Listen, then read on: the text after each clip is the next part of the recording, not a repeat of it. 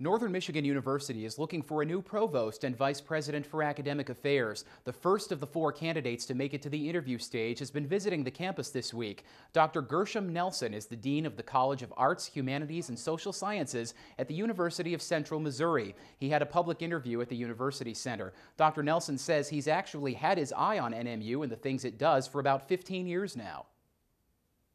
Northern was among the very first institutions to recognize that we were living in a communication age and therefore introduce to its students the use of the laptop on campus.